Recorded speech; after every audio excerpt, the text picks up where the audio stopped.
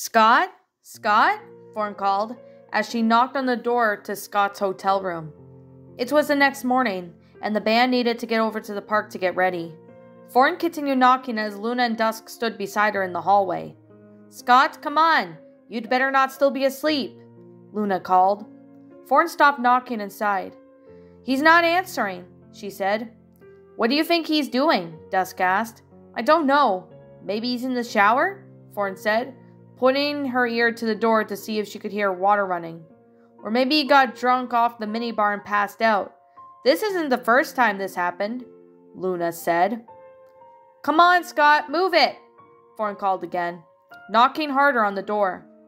"Maybe he's not in there," Dusk suggested. "He could already be at the park. Call him."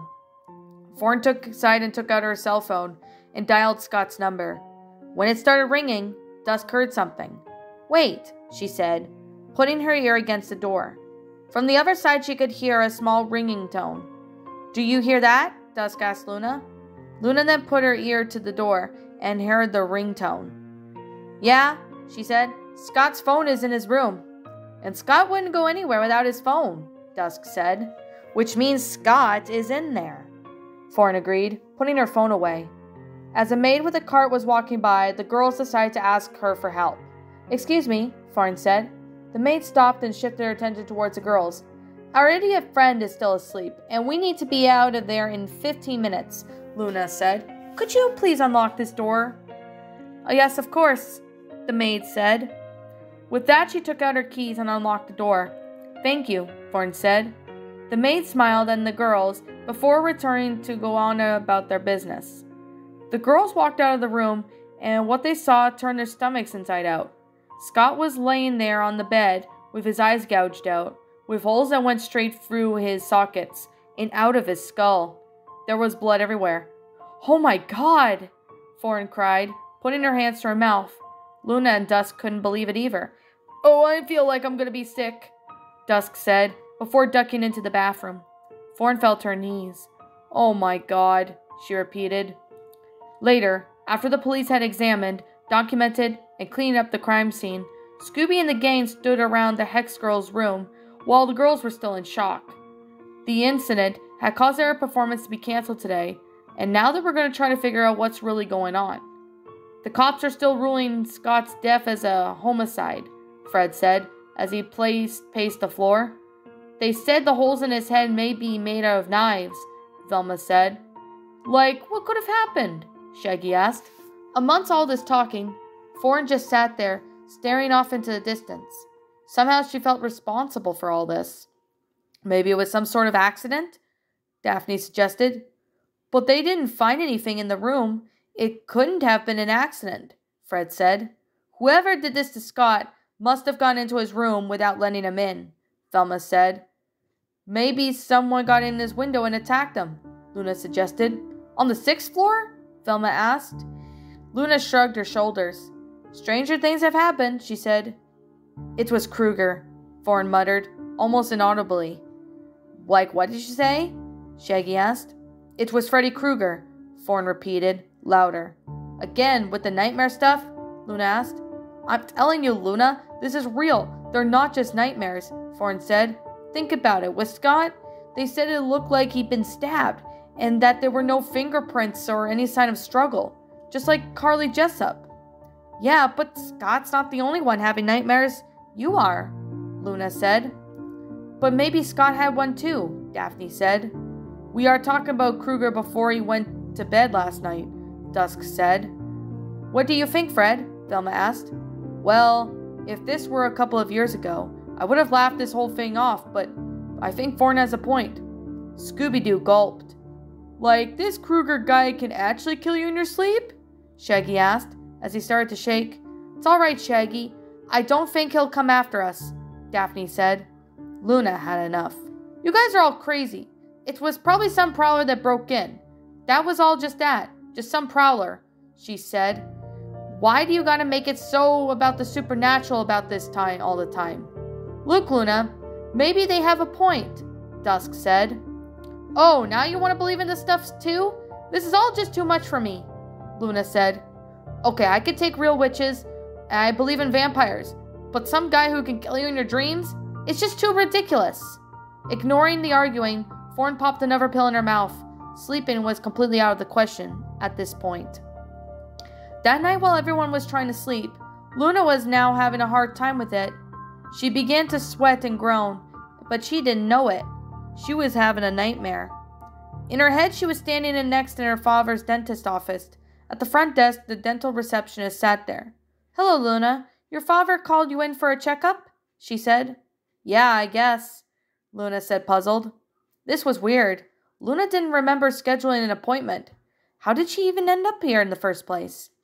"Okay, you can go in and wait. He's just finishing up another patient," the receptionist said. "Okay," Luna replied. She slowly walked through the dental office. It looked and smelled the same as it did, but something was completely different about it this time.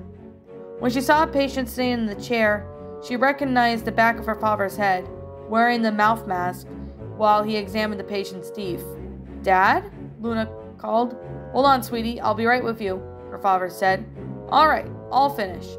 "Thank you, doctor," the patient said, standing up. "No problem. See you next time," Luna's father replied before the patient walked away. Luna watched the patient go. She was still confused. "It's okay, Luna. You're up next," she heard her father call. Luna slowly walked over and sat in the chair. Her father turned on the chair light. The bright rays always bothered Luna's eyes a bit. "Light's a little bright, Dad," she said. It was. The light was so bright she couldn't even see her dad's face looking down at her. "Open wide," her dad said, ignoring her. She opened her mouth wide, and her father felt around her mouth.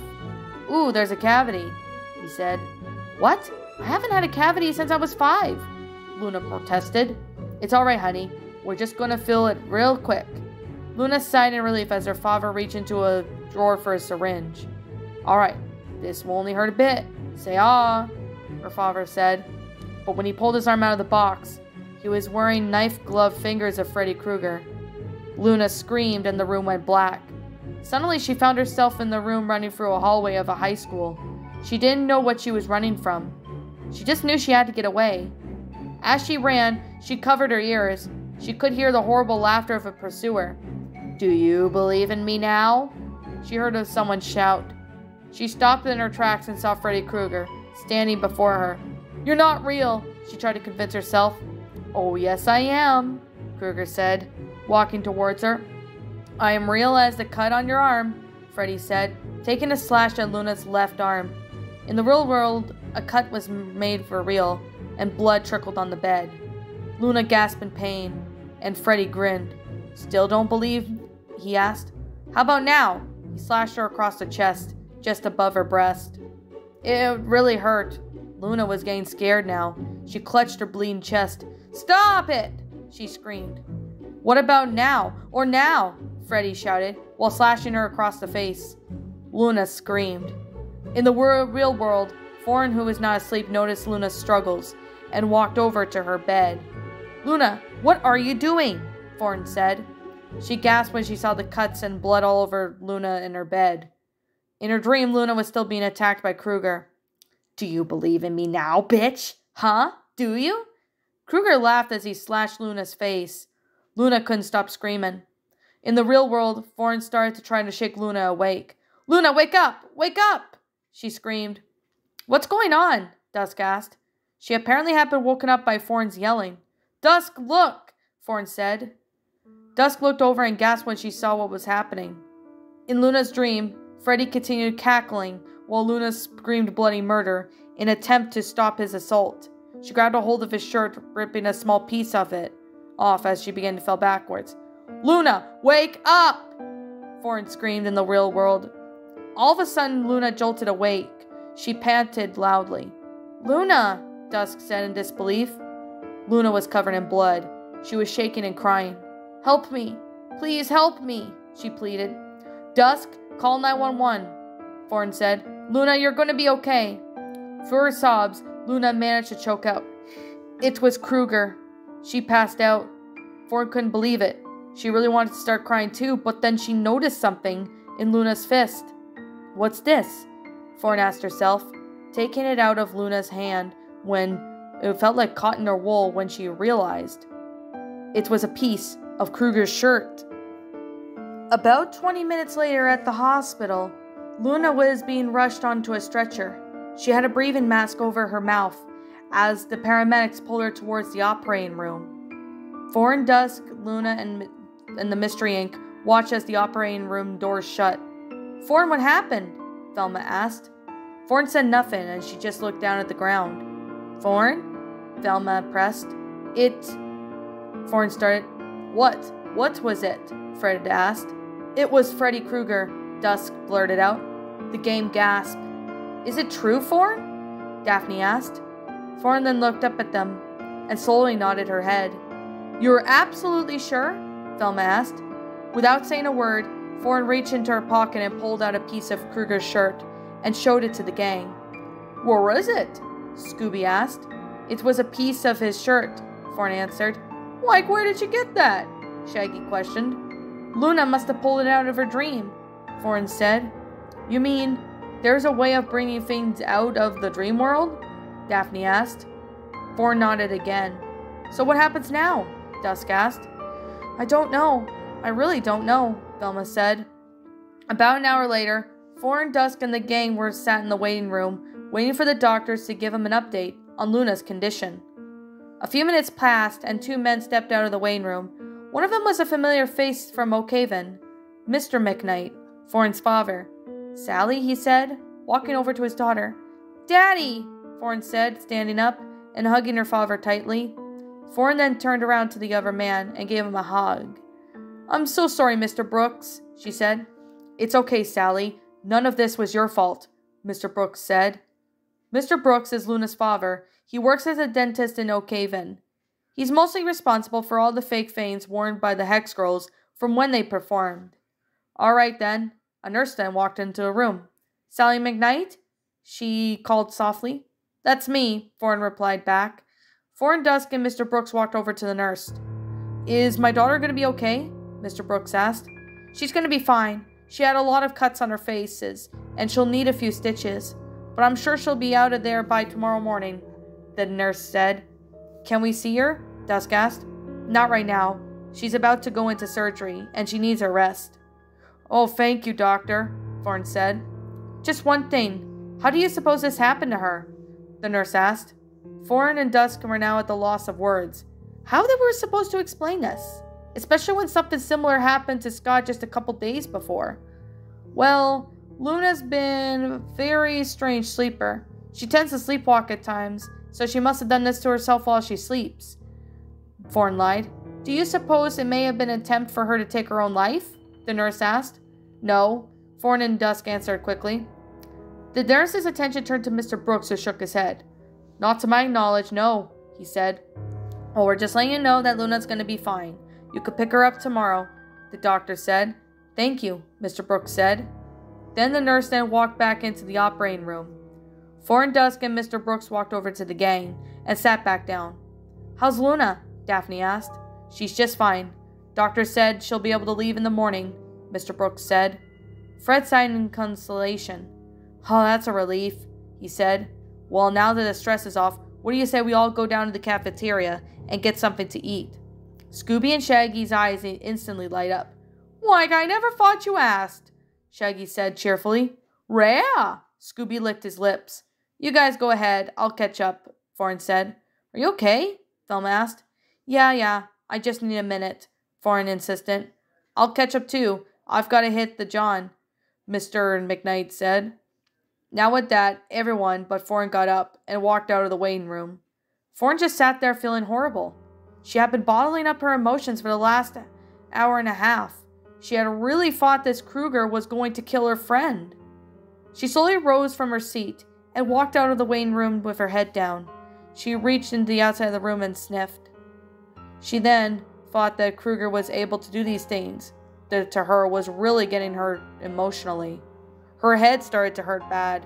She put her hands on her forehead and leaned against a wall. It wasn't long before she slid down the wall on the floor and began crying. Krueger was going to haunt her for the rest of her life, and there was nothing she could do to stop him. She considered going back to the hotel and just to go to sleep, and just to let Freddy kill her. That way he wouldn't at least go after her friends. Sally? She heard her father's voice called. She looked up to see her father walking from the bathroom. She quickly wiped her tears. Her father kneeled down right in front of her. What's wrong? Did someone hurt you? He asked, holding her chin to his hand. No, I'm fine, she quickly said. You don't look fine to me, Mr. McKnight said. What's bothering you? I don't want to talk about it. Honey, you could tell me anything, you know that. Thorne then stared at her dad for a few seconds, then suddenly wondered why Kruger was mostly attacking her. Sure, there were a few people here, but why was Freddy so interested in tormenting Thorne in particular? Daddy? Thorne asked. Why did we move to Oakhaven? A chill shot down Mr. McKnight's spine, but he tried to brush it off. We just felt like we need to move to a better house, he said. Daddy, Thorne said, looking at him seriously. Why do you want to know? He asked. Fred Krueger, she said. An even bigger chill went down Mr. McKnight's spine, and again he tried to play it off. Fred Krueger? What? He said. You know who he is, Daddy. I know you do, Thorne said. What did he do to me? Sally, I think you need to calm down. No! Thorne yelled. I want to know what happened here. I want to know why Kruger's after me. What did he do to me? After you? Sweetheart, what are you talking about? Just tell me. McKnight sighed. All right, fine. You want the truth? Thorne nodded. Back when you were about 4 years old, you just started to go to preschool at Badham. We lived on Elm Street then, in that old Lance house, he said. That Lance house was just a house across from the one from where Carly lived. They said that a boy that lived in that house had somehow been sucked into his own bed one night. Every night you wake up screaming, in your bed about some guy named Freddy Krueger, coming into your dreams trying to kill you, McKnight continued. Naturally, your mother and I figured it was just your imagination. But, Thorne asked, but a few days later, when I was in town, I heard from one of the co-workers that a boy who lived in the house before us had been murdered. Everyone assumed he was killed by that Krueger guy, like you always talked about. Your mother and I didn't want you to be raised in that house where someone was murdered, so we moved you to Oakhaven. Thorne looked at her father. After a week or so, you stopped being afraid to sleep, and your nightmares stopped. I'm surprised you remember all this time, he said. It all made sense now. As long as Thorne was in Springwood, might have nightmares about Freddy. But all these night murders happened. She couldn't let anyone else get hurt because of her. She needed to finish this. Do you understand now? McKnight asked. Thorne nodded. Thank you, Daddy, she said. She stood up and followed him into the cafeteria. Inside they saw the gang, Dusk, and Mr. Brooks sitting at the table. Fred, Daphne, Velma, Shaggy, and Scooby-Doo had all plates, but Dusk and Mr. Brooks just sat there waiting. As Thorne and her father walked over to the table, Mr. Brooks stood up. Hey, just thought we'd wait for you, Mr. Brooks said. You hungry? Yeah, starved, McKnight said. You want anything, Sally? No, I'm fine, Thorne replied. With that, her father and Mr. Brooks looked away from the table to get in the food line. Guys, Thorne said, turning to her friends, I have to tell you something. They all leaned into the table for a huddle. What's going on? It's Krueger, we have to take him down, Thorne said. Like, are you out of your mind? Shaggy whimpered. Really? Scooby-Doo said. Listen, we have to find a way to stop him. If we don't, he'll just keep hurting everyone else in their dreams, Thorne added. Okay, how do you suggest we stop him, Thorne? In case you haven't noticed, he's not in the real world, Dusk said. Well, then we'll just have to find a way to bring him into the real world, Thorne said. But that's impossible, Daphne said. No, it's not, Velma said. Remember that piece of Krueger's shirt you had, Thorne? Yeah, Thorne said, pulling it out.